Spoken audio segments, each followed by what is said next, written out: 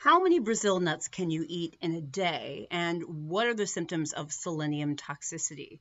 We're talking about Brazil nuts because they have a lot of selenium in them, and if you eat too much of these Brazil nuts, you can get selenium toxicity, so it's important. Now, very briefly, what is selenium? It's a nutrient. Our bodies need this. It's important. It's important for reproduction, our thyroid gland, DNA production, helps our body be protected against free radicals, infections, so many other things. And according to eatright.org, adults need 55 micrograms per day of selenium, 60 micrograms per day if you're pregnant, 70 micrograms per day if you're breastfeeding. That's an estimate, okay? Now, you may be wondering, well, oh my gosh, let me make sure I get enough selenium. Well, the good thing is here that selenium deficiency is actually very rare in the United States and Canada. It's probably one of the reasons why you don't hear us talking about it a lot, because the truth be told is if you're eating sort of a well-balanced diet, if you're eating food, for the most part, in the United States or Canada, you're very likely not dealing with a selenium deficiency because remember I said it's rare. However, Brazil nuts, these little guys, bless their little hearts, they have tons of selenium in them, which I think is kind of cool, but it means that we have to be very careful with them. So Brazil nuts contain very high amounts of selenium. We're talking literally 68 to 91 micrograms per nut. Told you adults only need 55 micrograms per day.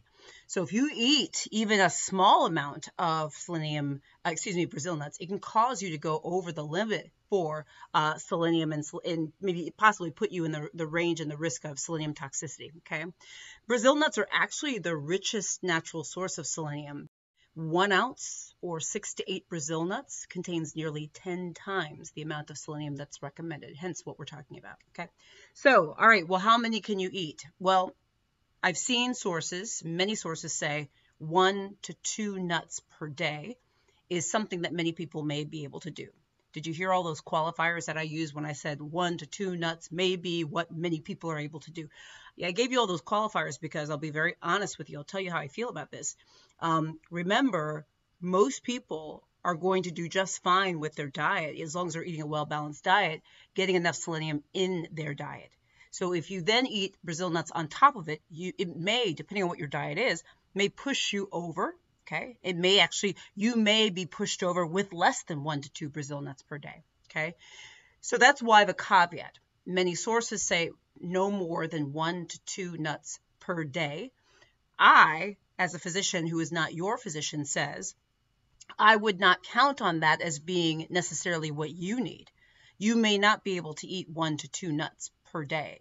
You may have to eat less based on what your diet is. You see what I'm kind of saying about this?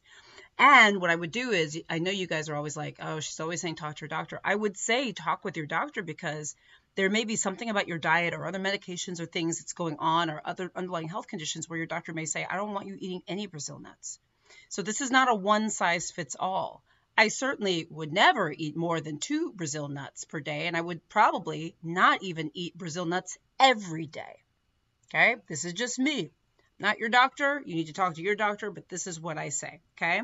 And this is how I feel. Because again, we are not all created equally. Now, let me tell you about what can happen if you eat too many Brazil nuts, which could cause selenium toxicity, but if you just get too much selenium in general, and remember there are other ways to get selenium in your body. It could be other dietary things that you're eating. It could be supplements that you're taking, etc. There are people on the Google who are saying, take selenium. Okay, well, you can overdose and take too much of it. It's not just Brazil nuts, okay?